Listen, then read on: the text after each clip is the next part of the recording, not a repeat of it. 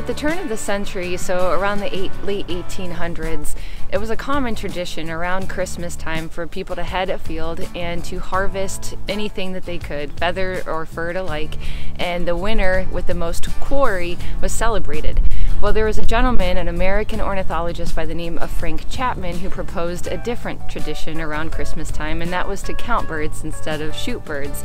So a group of individuals got together and counted birds, counted all the birds that they could hear and see on Christmas Day of 1900, and thus the Christmas bird count began.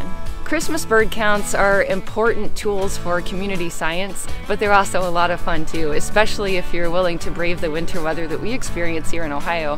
When I think of a Christmas bird count, I think of snow on the ground and blustery cold sometimes, but Christmas bird counts are worldwide. The Christmas bird count is the nation's longest running community science project, and it's just as important today as it was back in the year 1900 when bird populations were on a severe decline.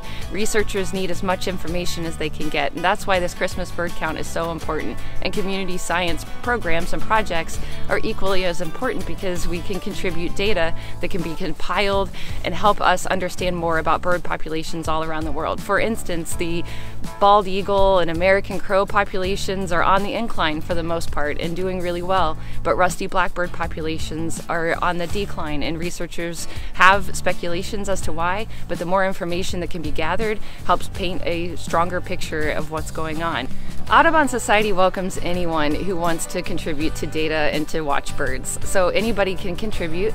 You just have to find a count near you. The counts take place on different days, so it just depends on a particular count's date that is assigned, but it's sometime anywhere between mid to late December to early January. If you want to get involved in the Christmas bird count, visit Audubon's website or contact a local birder. If you know someone who's involved in birding, chances are they're familiar with the bird count, and it's really important that you get involved if you want to contribute to science and learn more about birds around us.